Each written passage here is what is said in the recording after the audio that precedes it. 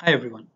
In today's video, I am going to talk about how to construct and administer a questionnaire in research studies. Questionnaires seem to be very simple, and yet in my humble experience, they can be very tricky to construct and administer. One false step can lead to uninterpretable data or an abysmally low return rate. Here I am in part 1. I will give you 6 important tips, and so that the video doesn't become too long and boring for you, in part 2 I am going to give you 6 more tips. So watch both the parts. The link to part 2 is also in the description section below, and let me know what you thought about these tips and whether they helped you in constructing and administering the questionnaire for your research studies. Let's get started. The first tip for me is that keep your questionnaire as short as possible. Your questionnaire should be as brief and solicit only information that is essential to the research. You should evaluate each item by asking yourself 2 questions. What do I intend to do with the information I'm requesting? And is it absolutely essential to have this information to solve part of the research problem or to answer part of the research question? Tip number 2. Keep the respondent's task simple and easy. Make the instrument as simple to read and respond to as possible.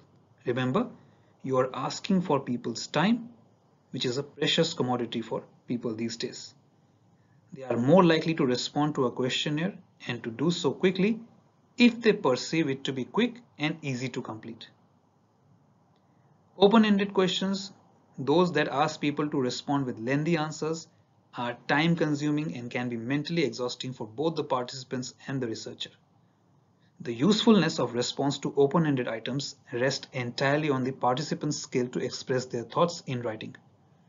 Those who write in the yes or no, and I'll tell you exactly why style, are few and far between. Some respondents may ramble, engaging in discussions that aren't even focused on answering your question.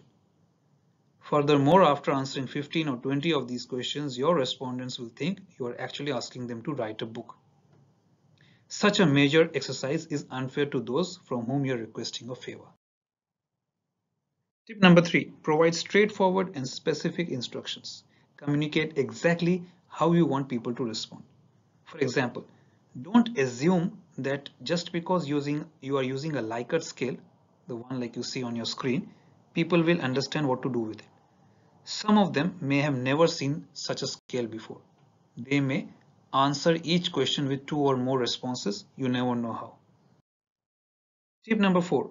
Use simple, clear, and unambiguous language. Write questions that communicate exactly what you want to know. Avoid terms that your respondents may not understand, such as obscure words which are no longer used, or some kind of a technical jargon, or acronyms, short forms, abbreviations which you may think people are familiar with, but they are not. Also avoid words that may have imprecise meanings, such as if you use a word like several. What does several mean? Usually, what does usually mean? Alright, so don't use words which may create doubt in the minds of the respondents. Tip number 5. Give a rationale for any item whose purpose may be unclear. You are asking people to do you a favor by responding to your questionnaire. Give them a reason to want to do the favor. Each question should have a purpose, and in one way or another, you should make it purpose clear. So do not ask unnecessary questions which will waste the time of your respondents and annoy them. Tip number 6, and in today's video, this is the last tip, trying to keep the video short and engaging. So check for unwarranted assumptions which will be implicit in your question. So here is an example. Let's say you are asking a respondent, how many cigarettes do you smoke each day? Now you can see the choices are given below the question. Now it seems to be a clear and unambiguous question, especially if it is accompanied with certain choices, so that all the respondent has to check is one of them. However, an assumption here you are making that the person is likely to be a smoker rather than a non-smoker, which isn't necessarily the case. A second assumption is that a person smokes the same number of cigarettes each day, but for many smokers, this assumption isn't viable.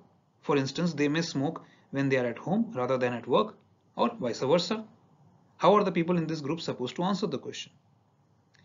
Had the author of this question considered the assumption on which the question was predicated, he or she might have first asked questions such as, do you smoke cigarettes? Yes or no? Are your daily smoking habits reasonably consistent? That is, do you smoke about the same number of cigarettes each day? Yes or no? And then gone about asking the usual question. So I hope you found this video useful for beginning to construct and administer your questionnaire. In part 2 of the video, I will discuss the remaining 6 steps which will help you to do so. Thank you for watching this video and thank you for supporting the channel. I'll see you soon with part 2, the link of which is in the description section below. Bye for now.